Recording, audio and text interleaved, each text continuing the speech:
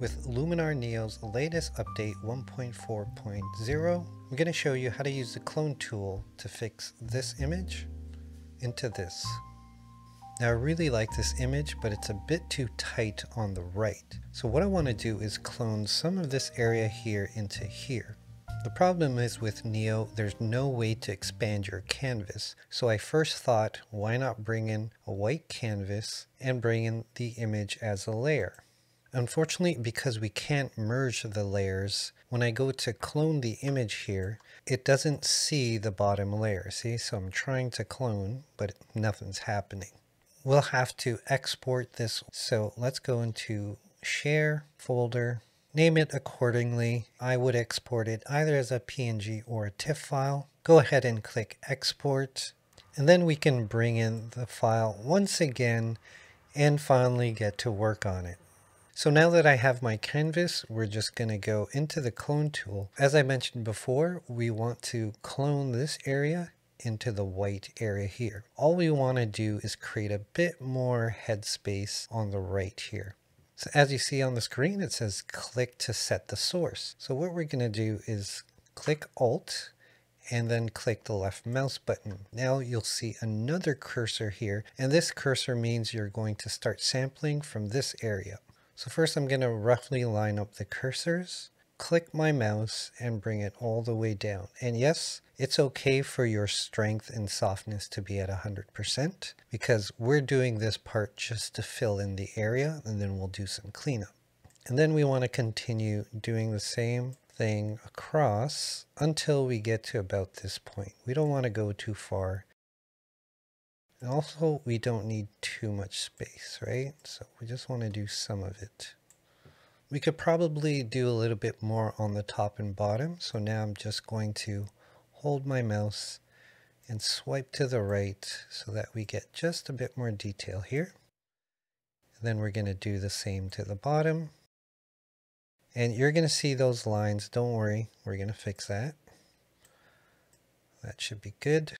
And word of caution, if you make a mistake, you can clone over the mistake, but you can't undo. That's one of the big downsides of Neo right now. In general, there's no undo. So you would have to reset the clone and start all over. So it could be a pain if you're doing a job like this. So now that we've filled some of the area, I think that's enough headroom. We could go further out, but we're going to end up cropping this side a little bit more. So we have some headroom looking the other way, so it looks a lot more better. What I'm going to do is sample here again. It doesn't have to be exact. And then we're just going to softly bring this down. Just get rid of that line there. Okay.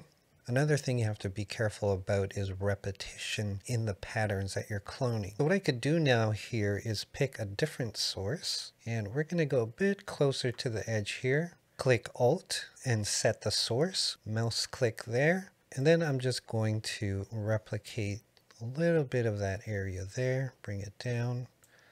There we go. So that the repetition's not there anymore. Let's even out this area here. So I'm going to select my source here and just brush it gently here. At this point, you could probably bring the strength down to about 50 or so, even lower. It really depends on what you're doing. You could gently go and correct this here. So now, because it's blurry in the background, I don't have to worry too much about details. Even here, to blend things in, we're going to click this source here. And then we're just going to copy a little bit of it here so that it looks random, right? Then we could probably fix a little bit more here. Couple words of advice when you're doing cloning and stamping. It's always best to take your time. Most of the time you're going to want to lower your strength and play around with the softness. At this point, I'm pretty happy with the way it looks. The reflections look pretty accurate. The tone looks a bit dull here, but we can fix that. So the next thing to do is to set up our crop. Now this is a free crop, but for this image, we're going to crop it to about that point. Crop a little bit from the top, a little from the bottom here, and then we're going to crop in the tad here again to give that illusion of a bit more headspace at the front here. Might want to bring that back side a bit more. Quite a big difference from when we started. Now this looks like a better composed image. For final touch-ups, what I'd like to do is increase the exposure a tad here, because you see that it's a little bit darker here and then it gets a bit brighter, but then it goes back to dark. So I'm going to go ahead into develop and bring up the exposure maybe to about that point. Then we're going to click on masking, go to brush and paint. And I'm going to increase my brush size here. For the strength, I'm going to bring it down pretty low, about 20. Gently bring in the exposure adjustment so that it blends in a bit there.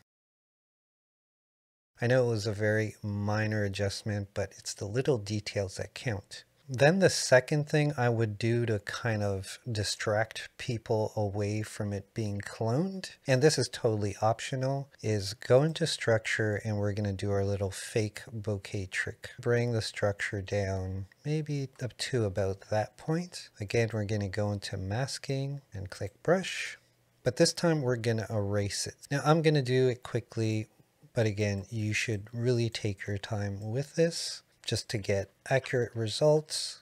And really what we're doing here is we're taking off the structure effect because we only want it in the background. So I would just remove all of the mask here. Now you don't have to be too accurate on the edges, but if you do want to, obviously you would zoom in here and adjust your brush size so that you can mask out these areas.